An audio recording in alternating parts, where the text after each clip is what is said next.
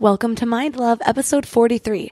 Today's episode is all about recovery, labeling ourselves, and sharing our stories. By embracing the label, by telling your story, you are getting all those people that are struggling in shame. Me, when I was home alone in my cocaine-addled brain in my apartment, all of those people get to hear about it and go, whoa, maybe there's hope for me too. Turn up your frequency with Mind Love. Bite-sized brain hacks for seekers, dreamers, and doers. It's time to give your mind a little love with your host, Melissa Monti.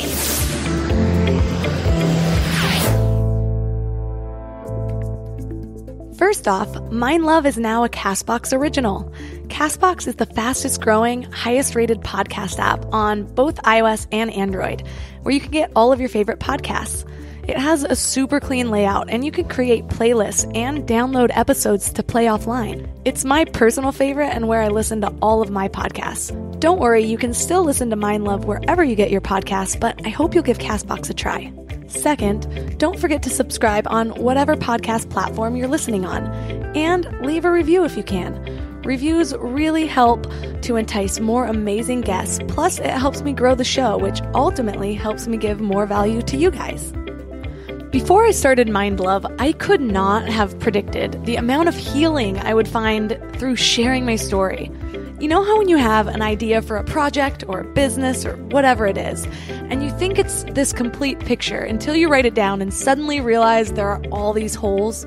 Well, it's almost like that, but in telling my story, suddenly a chord would be hit and I'd realize there's more work to be done there. Or some other memory would be unlocked and I'd understand the root or the after effects just a little bit deeper. So on one hand, people might say, well, that seems painful. Why would you want to dig that up? But on the other, it frees up space. If you move houses, leaving those last 3 boxes of knickknacks packed in the garage would be easier. But then, where will you build your lady cave? Or start unpacking, and after a little extra effort, you'll have a place for everything, you'll discover some things or metaphorical parts of yourself you forgot about, and you'll have all this space to start designing the garage of your dreams, or the life of your dreams. I don't even know if that was that good of a metaphor, but you get the picture. Our guest today specializes in helping you unpack your shit to get it on paper. I met her at this really cool gathering of successful entrepreneurs. She was asked to share her story, and the moment I heard it, I knew I wanted her on the show. She's definitely gone through her share of really low lows, which I can relate to, but she's managed to find creative outlets of self-expression to pull herself out of that, whether it's writing, speaking, or podcasting. And now she helps other people access their dark so they can find their light through writing, storytelling, podcasting, or whatever means of self-expression you find most appealing. So today, 3 key things you will learn are tips to living with addiction triggers, how embracing labels could actually be empowering, and how to detox your social circle. Before we get started, I want to tell you about the best way to stay in your highest frequency between episodes. Thousands of listeners are loving my daily morning Mind Love emails. They're short daily reminders of your own beauty, magic, and power so you can start each day with your best mindset. Just go to mindlove.com and sign up right there on the homepage. Plus, you'll get some amazing free gifts when you do. First, you'll get a really cool free booklet of power lists based on proven methods from the most successful people in the world to automate your highest decisions. Plus, you'll get a free guided affirmation meditation. It's set with a binaural frequency known as the miracle tone, which is known to make you a magnet for love, health, and abundance. Then it's layered with affirmations to perfectly tune your frequency for transformation. Just go to mindlove.com to sign up. Or if you're out and about, just text the word morning to 444-999. That's morning to 444-999. Also, the highly anticipated FabFitFun Fall Box is finally here. With FabFitFun, for just $49.99 each season, you get a box filled with 8 to 10 full-sized premium beauty, fashion, fitness, and wellness products, valued at over $200. And I have to say, the Fall Box is pretty epic. There's a gorgeous Vince Camuto tote bag in here worth $128. That's way more than the cost of the box. I'm also loving this adorable little ceramic tea kettle, a designer umbrella, and even Cobra wireless earbuds. There is so much value in this box. Sign up for FabFitFun today to get your fall box. The FabFitFun fall box is in limited supply, and these boxes always sell out. Use my code MINDLOVE to get $10 off your first box at fabfitfun.com. Use promo code MINDLOVE to get $10 off your first box. That's over $200 for only $39.99. Go to fabfitfun.com and use my code MINDLOVE to get $10 off your first FabFitFun box. And now let's welcome Anna David to the show. Thank you. I'm so excited to be here.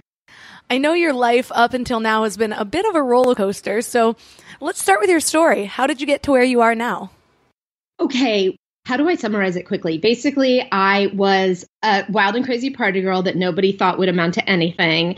Turned out I was an addict. I had no idea. I thought I was super fun and cool.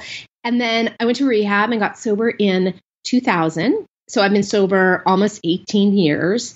And lo and behold, underneath that party girl, cocaine addicted persona was like Reese Witherspoon in Election, with like the pencils sharpened and like the most ambitious. I'm just nothing like I thought I was. I thought I was really cool and not very motivated. It turns out I'm not that cool. I'm incredibly motivated. I'm not like a callous bitch. I'm actually really sensitive. And so this whole journey has been me coming to understand who I really am and coming to understand a brain that told me that like doing cocaine every day was a great idea. Yeah, for sure. I can totally relate to the party girl thing. I went to a huge party school in college and it had a really big Greek system. So of course I joined a sorority and my nickname in one of the top party schools in the country was actually just party girl. Classy, I know. And then I spent over a decade in my party days. And while I was in it, I used to think, man, other people's lives are so boring. And I'd seek out older people that were still partying to kind of validate my life choices that I was going to be cool forever. I'm not a regular mom. I'm a cool mom. But now I see my friends that are still kind of in it and I don't really envy it at all. Okay, so I usually don't cut in this early, but it's funny how sometimes when I seem to declare something, the universe will totally throw me a curveball between the taping and posting of an episode. So Labor Day happened last week, and my hubby and I were having a responsible, healthy little holiday. We were riding bikes home from the beach, and suddenly I felt the need to rage. I call my party days my rage days, FYI. I wanted one of those bottomless rosé on a patio type days, and I wanted it so bad I felt like crying. Well, being as aware as I am now, I started to try to figure out what the root was. Where was this coming from? Long story short, I suddenly realized it's September now, which is the anniversary of my dad's death. And historically, this has been a really difficult month for me. The moment I made that connection, I felt in my stomach that that's where this was coming from. I wasn't missing my rage days as much as I was suddenly really compelled to numb. Well, first of all, as much as I now know and teach about trauma living in the body, it's still crazy to me when it pops up and reminds me so blatantly before the conscious awareness even set in. And second, I was reminded to show gratitude for my own growth in being able to identify these little things instead of just being controlled by them. And then third, having compassion for myself for choosing an extra glass of wine that night anyways. It's about progress, not perfection, right? But partying, especially if substances are involved, is a huge mind warp. I know. Well, and I know you too had eating stuff, which is such a similar path. It really is. I truly believe that the disease, if you want to call it a disease, manifests itself in all sorts. It finds what your thing is going to be because it's about controlling how you feel and it's about avoiding how you feel, all of it.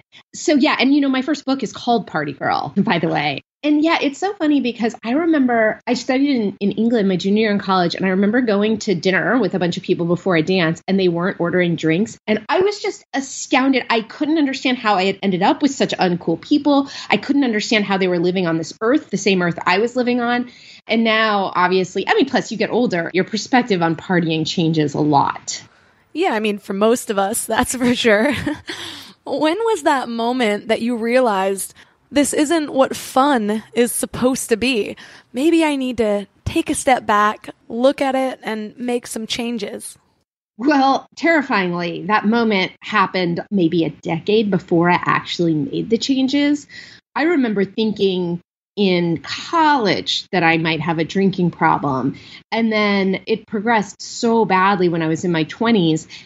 It's hard to do cocaine by yourself and not know you have a problem. You know you have a problem when you're at that point. So it's sort of about how your brain is going to handle that. Is your brain going to go, I have a problem and it's okay. I have a problem and let's try to do something about it. I have a problem and I've tried to do something about it and can't. And I went to all of those places. So I think the first time I tried, to control and enjoy my cocaine use was probably 3 years before I went to rehab. So what did that look like when you were trying to control cocaine use? Because those who do coke are probably like, oh yeah, I'm a functional cocaine user. But for those who don't do cocaine, I'm guessing it sounds kind of crazy. For those who don't do cocaine, I don't believe there's any way to do hard drugs, casually hard drugs, meaning like cocaine or heroin or something like that. You know, when I started off doing it, I could control it. I could sort of do it and put it away. The problem with cocaine is that it has a very short half-life, so it wears off quickly. And if you are addicted the way I was, you just have to keep doing it until it's done. And it was so dark. I cannot even explain how dark my life got, because it was like I had this thing. I knew I couldn't live without it. I've never known something as much as I knew I could not live without cocaine. And yet I knew I couldn't live with it.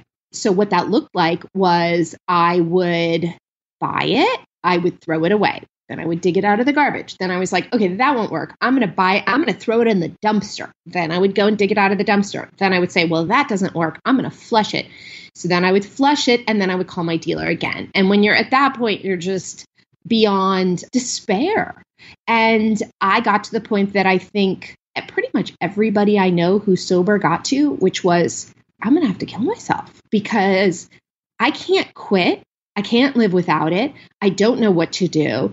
And I'm really grateful I got to that point, because when I got to that point, I was willing to go to rehab and do anything people told me to do, even if it meant giving up the thing I cared more about than anything in the world. And of course, it was nothing like I expected it to be. I thought life was over. I thought I will never have fun again. I tried to conceive of a life without it. And I thought, like, well, maybe do you just go to plays a lot? I really had no concept of how you could go to dinner or a party or anywhere without drinking.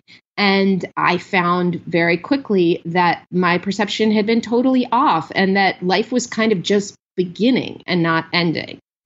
Oh my God, just the thought of that cycle makes my face scrunch up, because you're right.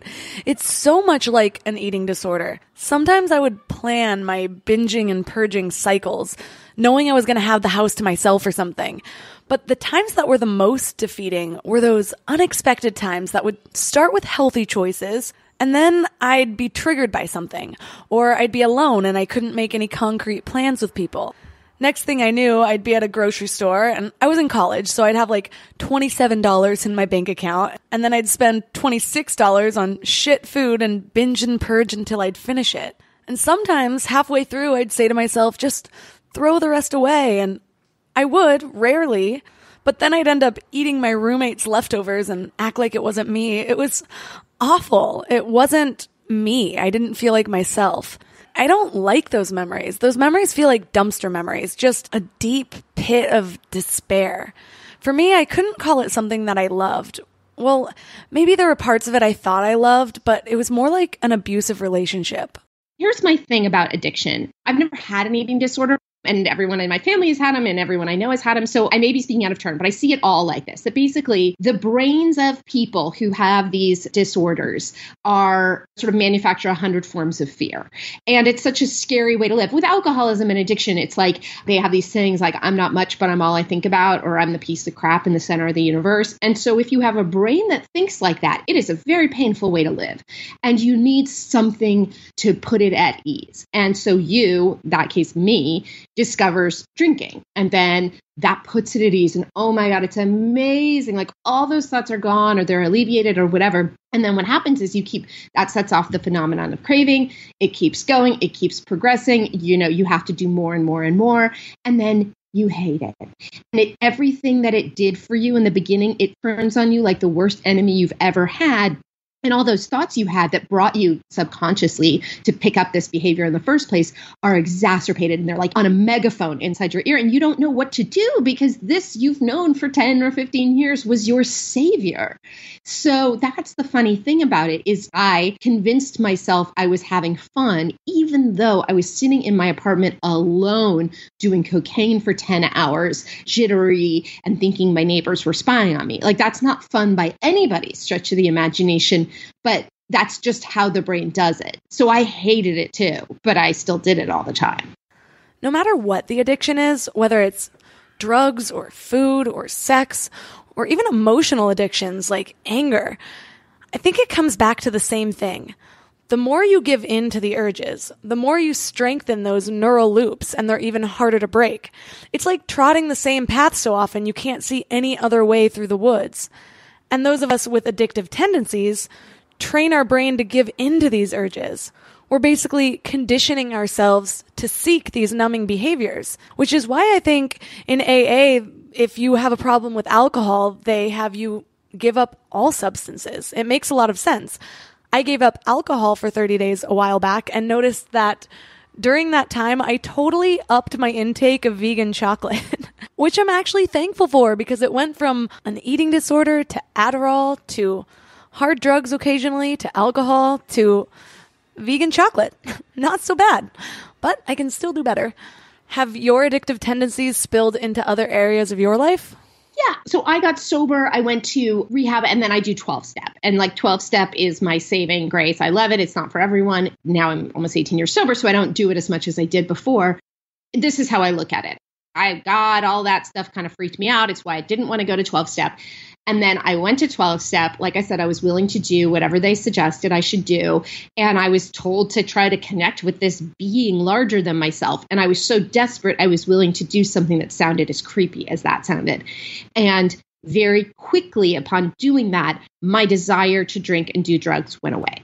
And I didn't have some white, shiny light, God reaching a hand down from the heavens. But this makes no logical sense that this thing that I had been trying to stop doing for 5 years and could never stop would just go away unless it was some spiritual experience that I can't articulate or understand.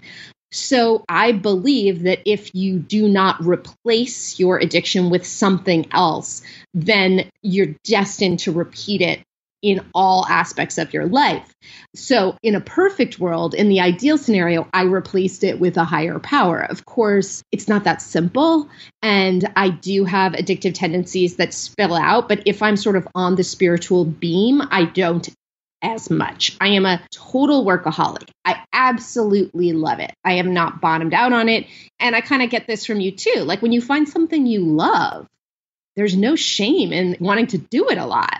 I have had very much, when I said I'm eating disorder adjacent, I've definitely had exercise addict tendencies. It's interesting. I'm totally giving the longest answer ever, but I've started doing EMDR. How much do you know about EMDR? For those of you who don't know about EMDR, it stands for Eye Movement Desensitization and Reprocessing, and it's used to treat trauma. During EMDR therapy sessions, you relive traumatic or triggering experiences in short spurts while the therapist directs your eye movement.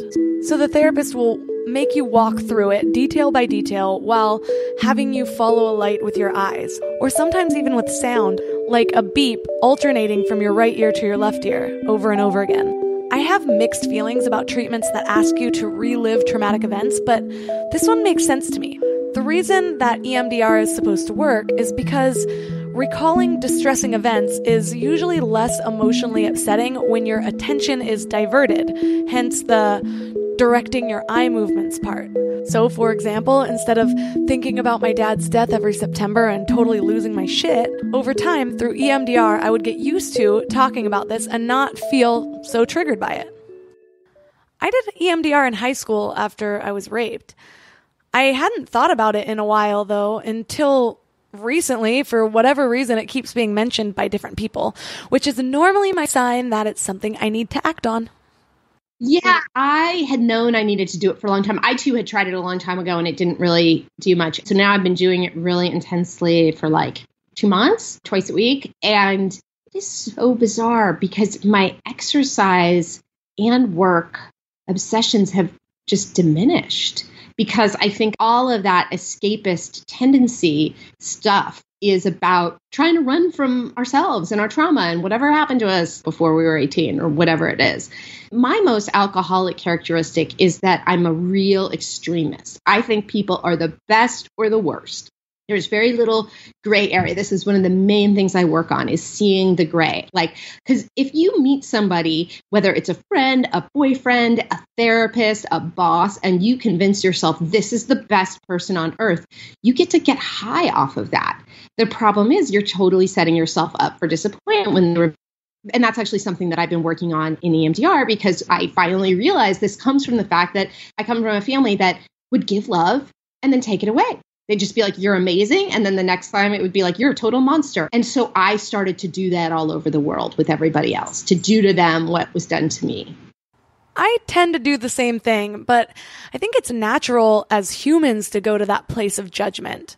But these things are a huge reflection of how I am with myself as well. It's a catch-22 because the more I work on myself, the more aware I am of how toxic judgment can be. But also I'm learning all these things about how I want to start my mornings and stop eating when I'm full and project kindness and generosity and all these perfect ways to be. But we're humans and we're not perfect, and I can't always make the changes as quickly as I learn them. But then I have to remind myself not to beat myself up when I make a mistake. But then, to make things even more complicated, it's even easier to see flaws in other people than it is to see in myself. So it's obviously pretty easy to see those things friends should work on. And then it becomes this balance between judgment and intuition. Are some of these people pulling me towards my lower frequencies, so I need to protect my energy? Or am I just being judgmental?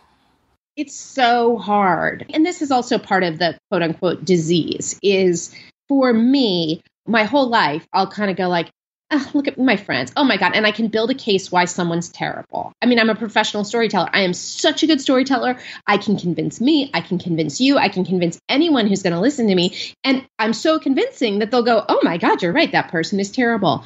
I was a huge cut and runner. I just wake up one day and decide I didn't like you and just ghost way before anybody else was using that term. And I didn't even know I was like that until about 10 years of sobriety. And I'd look back and go, God, I really miss that person. Why did I decide she was psychotic? Oh, God. And so now I know with my brain that I don't think my brain works correctly without spiritual intervention or without me stopping and pausing. So when I start to decide I hate someone who's one of the closest people in my life, I now know, put a pin in it. Let's think about this tomorrow. You don't need to ruin the relationship and scorch the earth right now. Like, let's just reassess later. And I've learned that I just can't trust my brain. I just can't. I do find it interesting that you'll just identify with certain things and say, my brain doesn't work that way, or I am an addict, even after being sober for so many years. And a lot of people argue that being so quick to label yourself keeps you from expanding to what you could be. But I know that you have a different take on labels. Very much. And it's really, really controversial. So yeah, I give 3 TEDx talks this year, and it's about why I think labels are really good, and particularly the label of addict, which this has gotten very controversial. And I have good friends who are going around trying to start these movements that say the word addict is pejorative. We should not use it. And in fact, the Associated Press released a statement last year saying that journalists shouldn't even use the word addict in articles. They should instead say person who struggles with addiction. And it's a big thing in 12-step, which is that you say your first name and then you identify with the word alcoholic or addict or whatever it is. I firmly believe my brain does not work the way a non-addict's brain works. I believe I am more self-absorbed, more self-hating, more scared, and that it's okay. It's not my fault. I am an addict and I have great tools. And with those tools, I get to function, I don't even want to say like better than the average person, but I get to go in with full awareness and to say things like, oh, you can't trust your brain right now. So I think it's a wonderful word to embrace because it doesn't really make sense to me otherwise. It's like, okay, so no, I'm a totally normal person who just thought it was completely normal to do cocaine every day for 3 years by myself. Not really. Like there's something going on with that brain. And I think it's by calling the word addict negative that it's the problem. I mean, the truth is, like, I'm super proud of it now. I got sober and I realized, oh my God, addicts are without a doubt the smartest people I've ever met. This is a dumb example, but whenever I play Words with Friends with somebody from program, I lose. Whenever I play Words with Friends with somebody who's not from program, I win. Addicts are freaking crafty. Like, we have to be in order to get away with what we got away with. And if you can use that craftiness and that intelligence and that charm, I mean, it's the most charming, funny group of people I've ever met, you can do anything you want, anything. I think it's a great word. So yeah, that is considered controversial. I can see how it's controversial because, to be honest, I'm on the other side of this belief. Well, 2 weeks ago, if you would have asked me, I would have been on the complete other side, but I have a story. First of all, I grew up going to NA and AA meetings. My dad used to go to them, and he even led those meetings.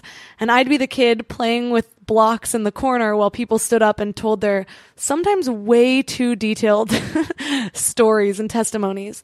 Well, with everything I've learned in the last decade about how the brain works, there's a huge part of me that thinks it cannot be beneficial to declare that about yourself, sometimes every single day. I'm very careful now about what I allow to follow the words I am. If you say I am followed by anything, it should be really positive. So with this in mind, you and I knew this interview was going to happen for the last month, so I kind of wondered in the back of my mind how I was going to handle this topic. But just the other day, something interesting happened, and I immediately got clarity on this labeling issue I have, and then thought of you. So the last few years have been a lot of self-discovery with my body. You know, now that I'm keeping food down and not taking copious amounts of Adderall daily and all that good stuff. Well, recently, it's become really clear to me that I'm actually an introvert, which, like I said, I was a party girl. I didn't think that you could be a party girl and an introvert. But I really need my alone time to recharge, and certain social situations, especially networking, just feels draining. And there's a list of other things that come with being introverted. Well, I was telling my friend Brett about this discovery, and she said, well, by attaching to that label, don't you think it holds you back? And I said, no, because now I understand why I am that way, and now I can figure out the tools to help me without trying to become someone that I'm not. And the moment I said that, I thought of this upcoming interview, and I was like, well, I understand. But on the flip side, I still have a problem with people saying I'm going to have an eating disorder for the rest of my life. And I may have those tendencies, but that's not a label that I want to attach myself to. So I do think that these labels are really subjective, and you have to ask yourself personally, am I willing to identify with this? How does this make me feel? Does this one make you feel empowered with knowledge that now you can find tools to work within your comfort zone? Or does it make you feel disempowered? Like, oh my God, I have to live with this forever? I don't want a life like that. So you have to find what's right for you. I think that's absolutely true. And I also think it depends on the person. I believe absolutely there are people who were addicted who are not addicts. There are people who have eating disorders who are not going to have eating disorders or struggle with food for the rest of their lives. Like, we're all different. For me, I believe, I don't even think I was born. I mean, that's like another controversy is like, were you born an addict? I think addiction or alcoholism, like we have a genetic predisposition and then it's either exacerbated or diminished depending on what happens to us during our formative years. And I believe my conditions exacerbated that genetic predisposition. My brother's not an alcoholic. My mother's not an alcoholic, but it is in my family and I got it as a result of what happened to me. I believe it can be a phase, but it's the dangerous part is how do you know which one you are? I just ran into someone yesterday who I knew when I got sober, and it's always weird because it's been so long and you don't want to make anyone feel bad. He's like, yeah, I know you from the Cabin, which is this meeting we all went to. And I was like, oh, you still doing the deal? And he's like, yeah, 3 months back, I had 10 years and then I went out and it turns out they were right. It was the same old thing. But there are people who are sober a long time who go out and can totally drink normally. So it's not only about does this label make you feel limited or free, but which are you? And that's really, in a way, up for you to decide along if you can take an honest look at your behavior, which can be hard for a lot of us. Speaking of taking a look at our behavior, how subjective would you say addiction is? I feel like there are a lot of people I see that I could easily classify as an alcoholic, but they don't see it in themselves. And then there are other people I know who gave up drinking in the last few years and have expressed that they had a problem. And I think, really, I didn't see that. So what do you think makes an addict? It's such a good question. And the way I think about it is, I think, different than a lot of people. I do not think it's about how much you drink. I don't think it's about how drunk you get. I don't think it's about if you've had a DUI or shot heroin. I think it is about, does it make your life unmanageable? If one of the signs, and this is weird, is, do you beat yourself up for it? Two people can go out and get absolutely wasted and make a total fool of themselves. And one person wakes up and it was like, that was the best time I've ever had. And the other person wakes up and doesn't get out of bed because they just feel so terrible about it. The shame is definitely a part of it.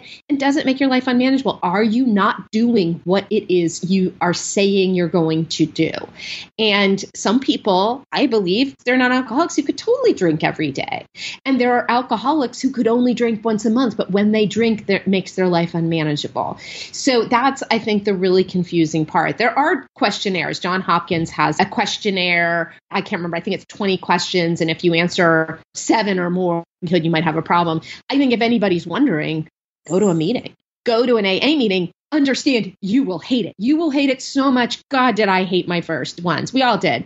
And understand that I think a lot of people who are out there struggling, they might go to a meeting and they'll go, oh, these freaking people. And they think we all went skipping hand in hand into these meetings because we were so excited to be these annoying do-gooders. And it's like, no. We all felt that way. So what's recommended is go to 6. So you go, you hate it. I guarantee you'll hate everybody. You will take their inventory, that judgmental mind we were talking about. And so go to another one. And if after 6 completely different ones, you hate everybody, you have heard nothing you relate to, then you've done the deal. You've given it a try. When we come back, we'll learn the signs of addiction and how and when to detox your friendship circle.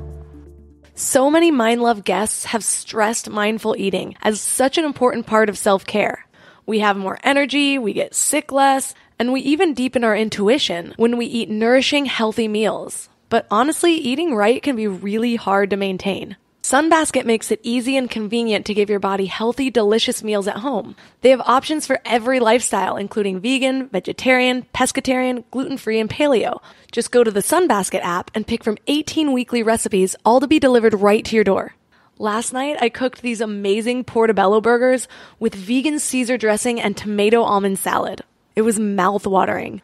Plus, you can feel really good about where your food came from because Sunbasket works with the best farms and suppliers to bring you fresh, organic produce and clean ingredients. And it's all pre-measured and easy to prep for healthy, delicious meals in about 30 minutes. Perfect for busy lifestyles. Go to sunbasket.com/mindlove today to learn more and get $35 off your first order. That's sunbasket.com/mindlove for $35 off. sunbasket.com/mindlove. Not to brag, but I look so cute right now, and I have Stitch Fix to thank. Stitch Fix is an online personal styling service that finds and delivers clothes, shoes, and accessories to fit your body, budget, and lifestyle. I just got my fix a few days ago, and they totally nailed it, especially with this Modalux crossbody bag. Just what I needed, and it looks perfect with this neutral knit blazer they sent. They even gave me ideas on outfits to pair each item. Just tell them your sizes, what styles you like, and how much you want to spend on each item. You'll be paired with your very own personal stylist who will hand pick 5 items to send right to your door. Then you try them on, pay only for what you love, and return the rest. Shipping, exchanges, and returns are always free. And there's no subscription required. You can either sign up to receive scheduled shipments or get your fix whenever you want. Stitch Fix's styling fee is only $20, which is applied towards anything you keep from your shipment. Get started now at stitchfix.com/mindlove, and you'll get 25% off when you keep all 5 items in your box. That's stitchfix.com/mindlove to get started today. stitchfix.com/mindlove.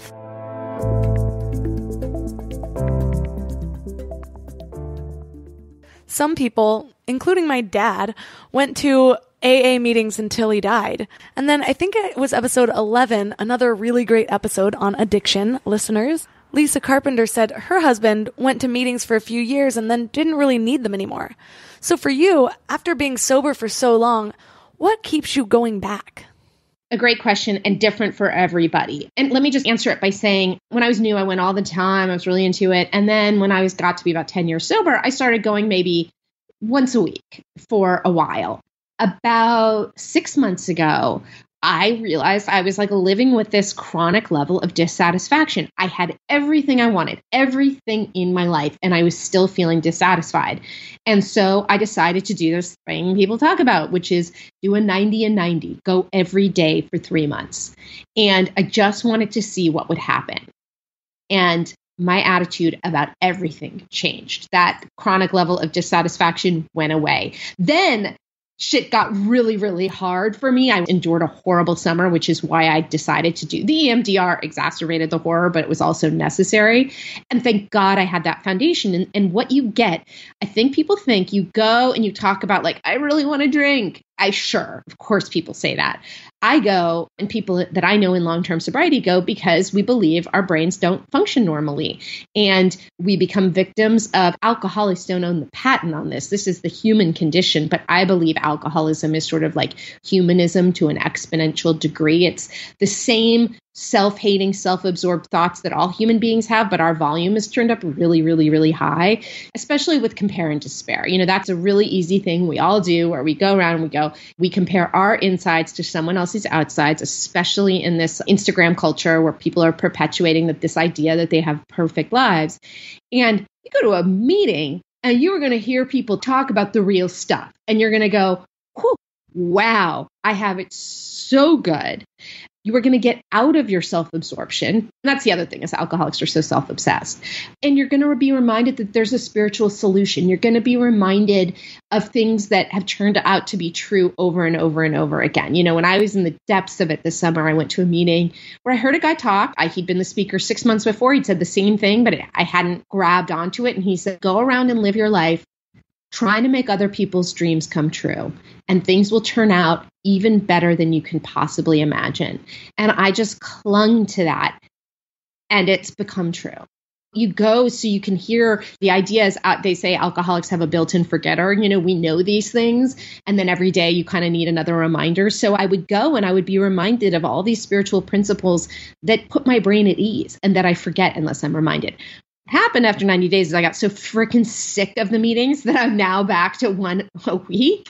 And that feels like plenty, but I'm so grateful it's there for this tune-up because my friends who are not in program, when they feel chronically dissatisfied, they don't have somewhere they can go every day for 3 months and have it go away.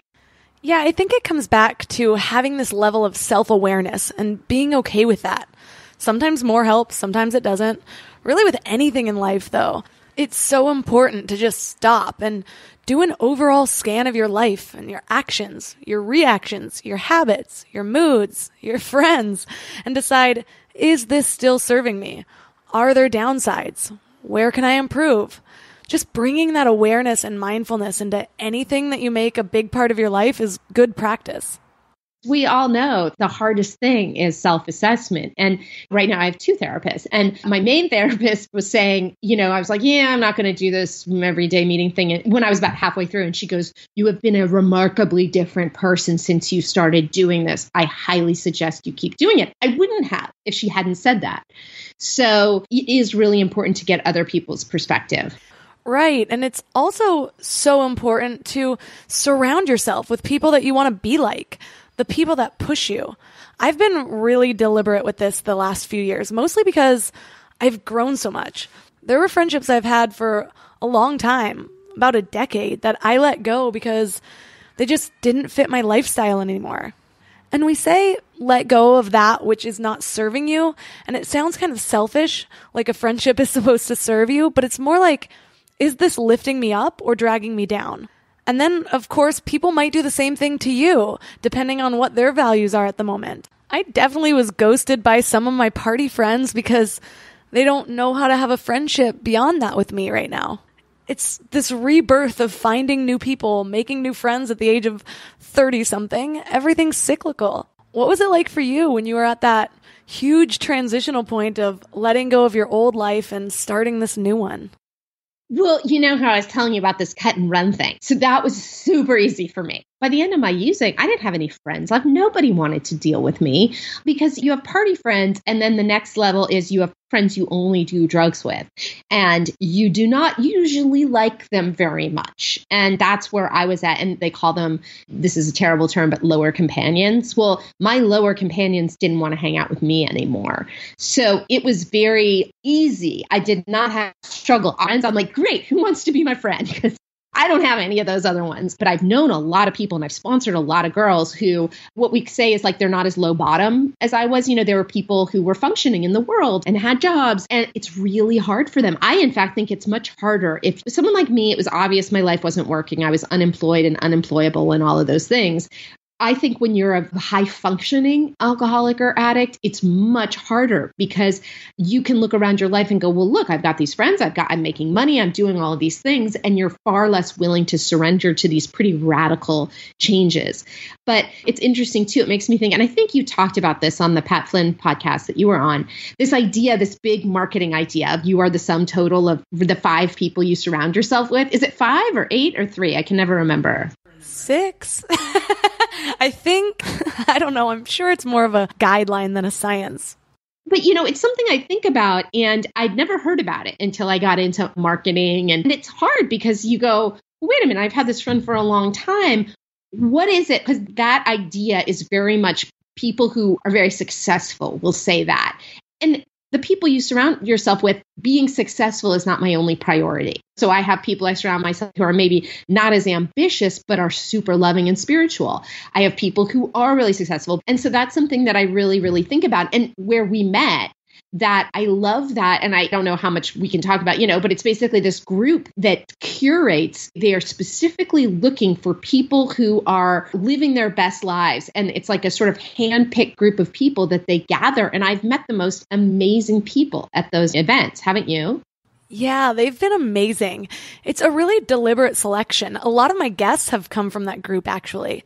It's almost like a social mastermind.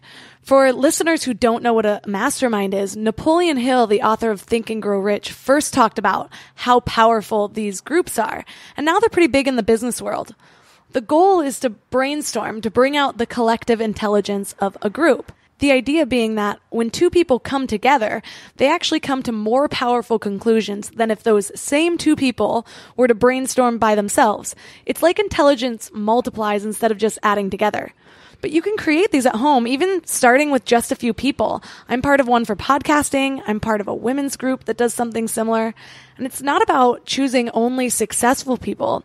It's about who you want to be influenced by. Someone can be successful, but maybe they're a huge douchebag. Doesn't mean you want to be around them or you want to emulate them. Yes, absolutely. I think it can get confusing because when I first started to hear about that idea, I was like, well, I just need more successful friends, and no, I never really understood this idea of a mentor or any of it, but I didn't really realize it's sort of like the teacher shows up when the student is ready. And I was sort of unmentorable because I sort of was so ruled by my ego. And now I have a mentor who's the one who introduced me to that group. I feel like networking is such a bad word for what is essentially just the excitement and thrill that comes from meeting people who are mentally aligned with you in terms of motivation. I find it to be the most exciting thing ever. I'm curious, what initially compelled you to share your story? And what did it do for you when you did? Well, it's interesting because that's my whole thing now. It was all very accidental. I wrote my first book, Party Girl. I got sober in LA where there's no shame in the game of being sober. Tons of cool, famous people are doing it. And I've always been really open about everything. I put this book out and it was the same year that people like Paris Hilton and Lindsay Lohan were making headlines for being these party girls. And so suddenly I was being asked to go on the Today Show and Fox News and The Talk and Insider talking about the quote party girl phenomenon. And again, I didn't think about it because there's no shame around it for me. And I didn't even understand that there were people who were ashamed of it. One of the first people going out there and talking about it. And people started coming to me, lots and lots and lots of people. The reason I decided to be open about it is that, as I said, getting sober was for me the beginning of life and not the end of life. And had I known what it was really like, I would have done it years before. I wouldn't have had to waste all those years. And I feel like it's my mission and my duty to go tell people, hey, guess what? It's not what you think it is. There's tons of cool, happy people. We are having so much fun. Of course, it's difficult. Life is difficult. It's not some Pollyanna nonsense, but it's not what you think it is. And so when I got sober, there was no one out there doing it. Now there's hundreds of sober blogs and there's tons of people out there teaching online courses on how to get sober. And it's become really crowded, this whole field. So I started a coaching program for writers, and I've now published 7 books, 6 of them traditionally, and one of them became a New York Times bestseller, and most of them focus on addiction. So people started coming to me and saying, I want to write a book about addiction. So I started this coaching program, and it's been amazing. I've done 4 cycles of it. I take 10 writers at a time. It's online videos. They get my friend, Kristen McGinnis, who's also a best-selling author of 6 books. She is their, quote, book architect, and she walks them through it. And then we meet online, and there's a private Facebook group. And the way that I started it, I went to my agent and I said, hey, will you look at this as like a seeding process? Every group I will pick, I'm going to have them write book proposals, and I will pick one person and I will give the proposal to you. And if you like the proposal, you can sign them. And if you don't like the proposal, you can give them advice. And she said, sure, I'd love it. And then I got a publisher to agree to do the same thing. And to my utter shock, one person from every group has sold a book, which was not expected. You know, they say 3 out of every 10,000 book proposals sell. And I'm wrapping up my 4th group now, and the students are so good, I think we're going to have another sale.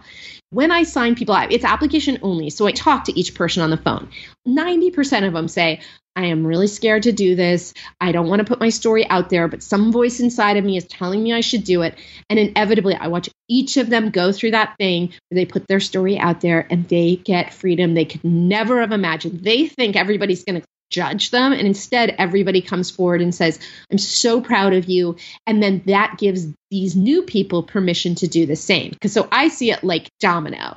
And it's the same thing with embracing the label of addict and sharing your story. By embracing the label, by telling your story, you are getting all those people that are struggling in shame. Me, when I was home alone in my cocaine-addled brain in my apartment, all of those people get to hear about it and go, whoa, maybe there's hope for me too.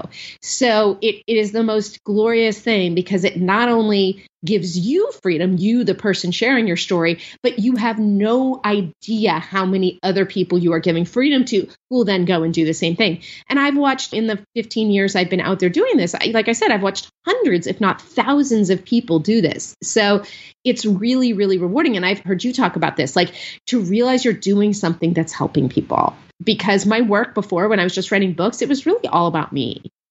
I'm like you. I felt so much freedom in sharing my story, even when I was younger. But I think part of me got a kick out of dropping the mic with something super outlandish and then watching people squirm.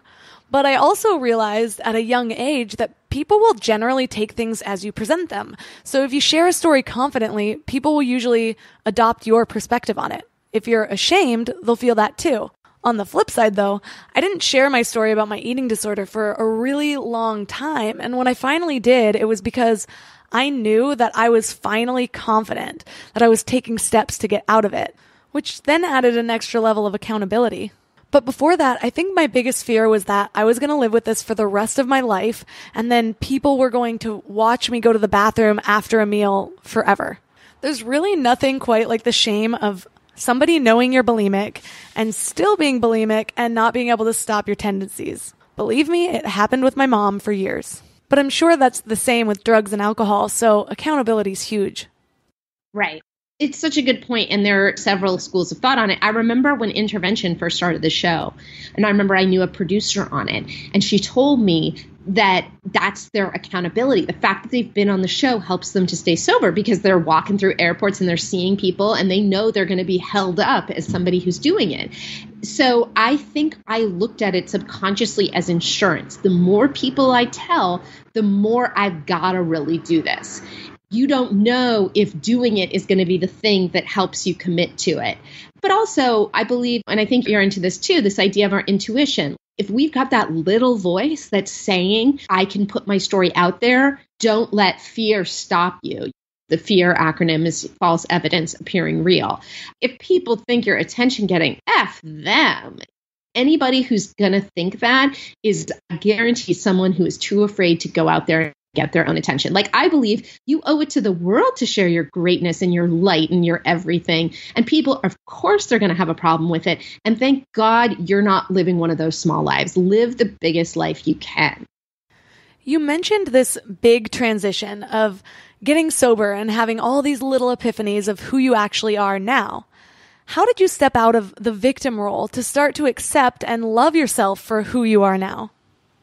It's a process. And it's interesting because that's what really that I've been dealing with these last few months with this EMDR stuff is I knew but didn't, quote, know how much the way my family treats me has defined me. And it just has reached a head.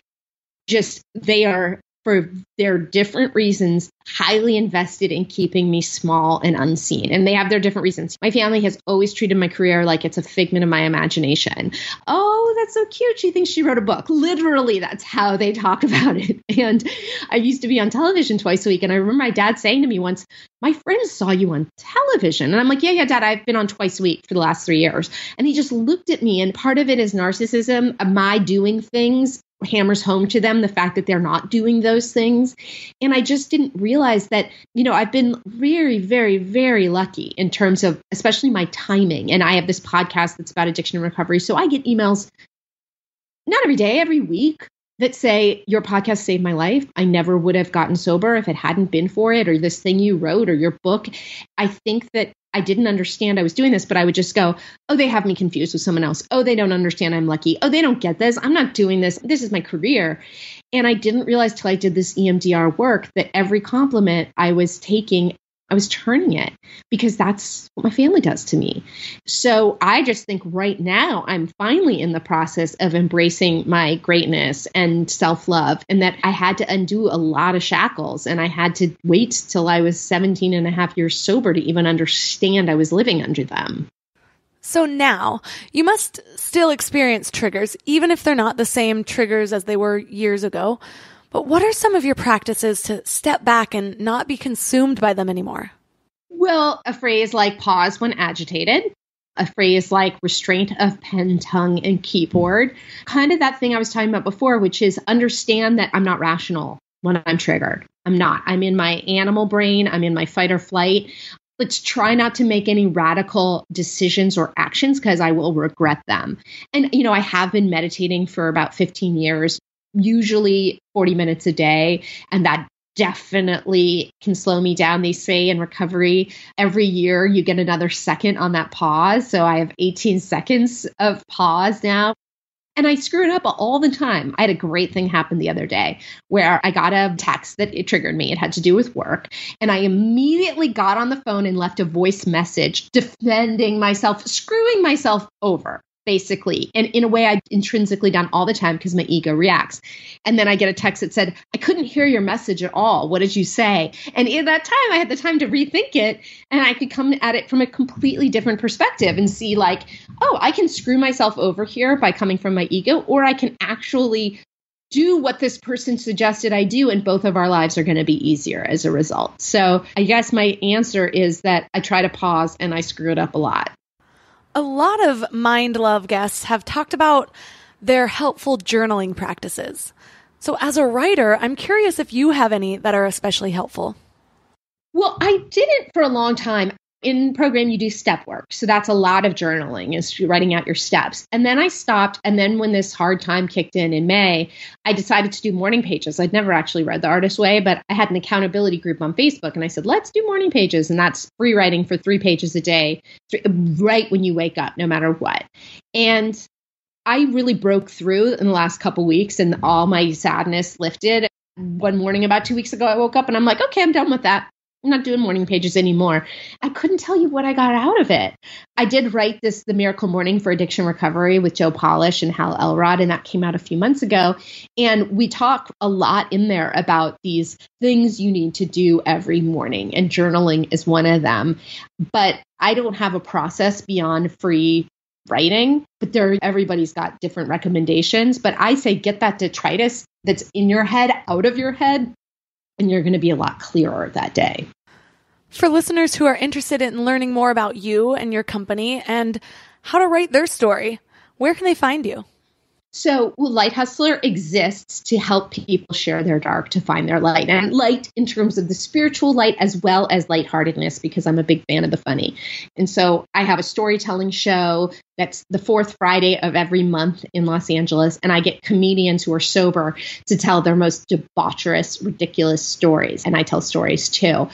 And then, like I said, I have this writing program, and I open it up twice a year. I don't know when this is posting, but I have spaces still left in my September group, which is launching mid-September. Anybody who is interested needs to reach out to me. But the first thing I recommend is people take this quiz. I have this quiz, which you can get at lighthustler.com/quiz.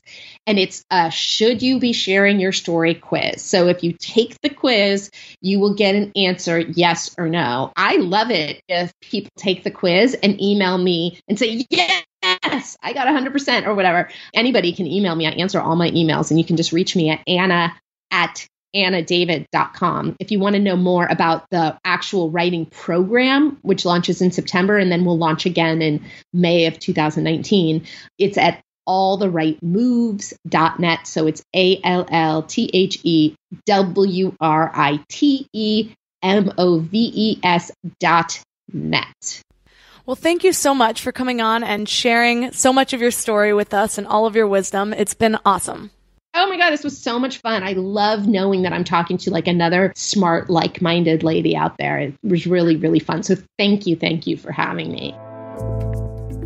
Even if you aren't at all interested in writing a book about all the shit you've stepped in this lifetime, I still have to stress the benefits of sharing your story.